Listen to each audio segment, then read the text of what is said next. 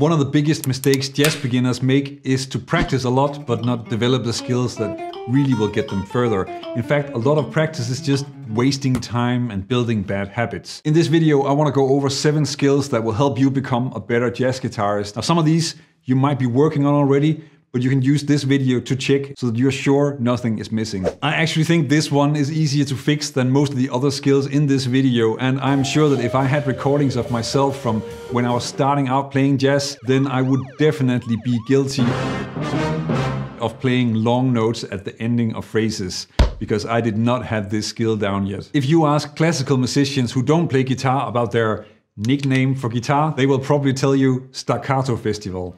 Classical musicians are savages. What they mean is that the instrument has absolutely no sustain, which is sort of true if you compare it to a trumpet or a violin. But in this case, it's the other way around. Check this out.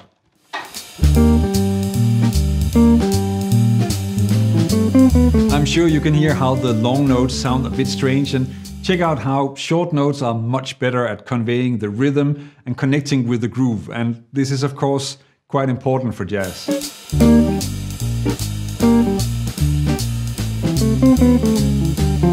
Being able to control when you're using long or short notes is a problem that comes up very often with students in my course, The Roadmap, but they do learn to hear it and to fix it quite fast. The first step is usually to just start to end phrases on short notes, and sometimes getting used to hearing melodies that end on an offbeat also helps. Now, of course, you want to play long notes sometimes as well. The important thing is just that you are in control and that you choose it. It shouldn't just be a habit. Let's move on to an online comment that really annoys me. I probably need to watch out that this doesn't end up as a rant about what learning music is really about. You can't handle the truth! Jazz is a style of music and it has its own repertoire, and a part of learning to play in that style is of course to learn to play those songs. So you want to get good at learning songs and you want to learn a lot of songs. One of my favorite quotes is from the guitarist Peter Bernstein: "Learn the song and let the song teach you." And for anything new that you want to learn, you haven't really learned it until it's something that you can use when you're playing songs, when you're making music. You also want to keep in mind that all the Barry Harris solo masterclasses were about writing lines on songs. They were not about exercises. They were about making music. So you need to work on being able to learn songs both from sheet music and by ear. Just learn a lot of songs so that music theory describes music that you already play, that you already hear. That way, you have music with diminished suspensions or altered chords, and then theory isn't theory, it's music. And that brings me to that type of comment that I find really annoying, and also to the dramatic camera.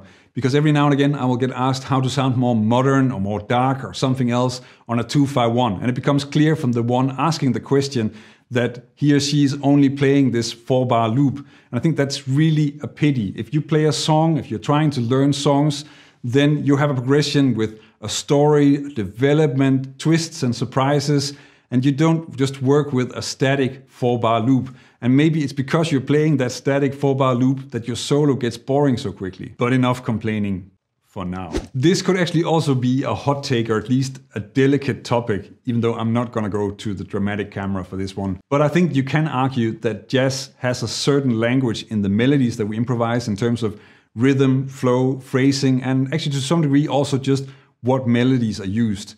And this is probably true for most style of music. We can all hear when something is a blues lick.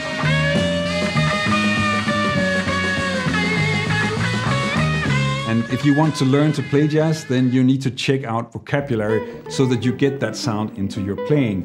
Now this can be checking out licks, exercises, or what is probably the fastest way to improve, learning solos by ear, something I've talked about in numerous videos. A bonus if you play along with solos that you've learned by ear is that you also improve your phrasing, timing and swing feel, which of course is also a part of the language. Now that I'm already on the topic of timing, swing feel, hearing the groove and the harmony, then this is of course all stuff that you want to develop, and one thing that will help you doing that is being able to practice with a metronome.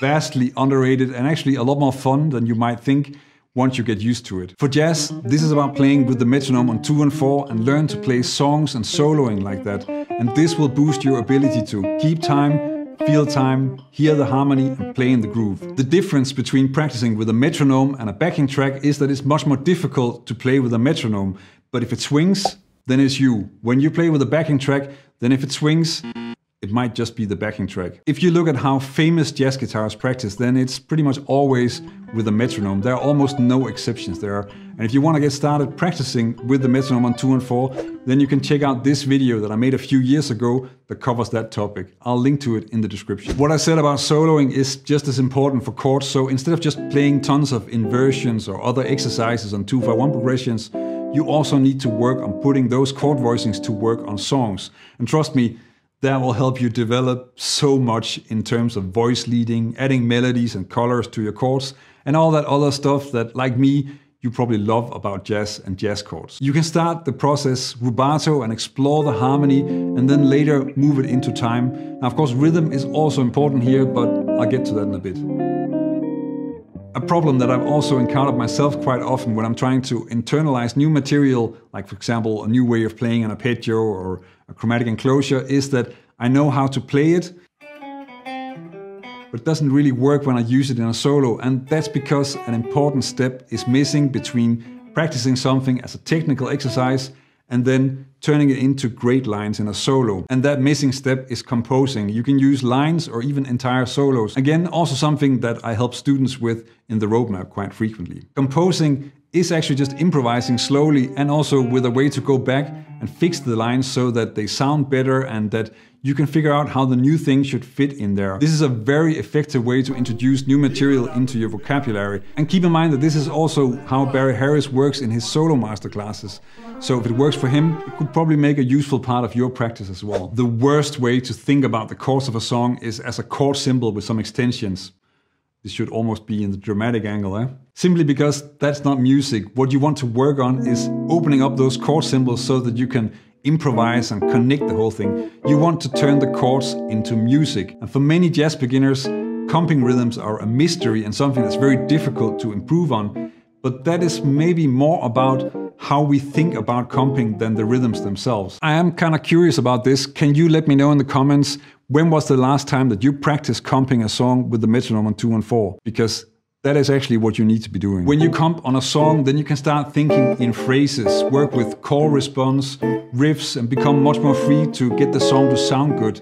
And you're not getting stuck with which rhythm or which extension to play. To be able to play chords and phrases and put them to use on songs, then you don't want to be stuck with too complicated chords that are not flexible.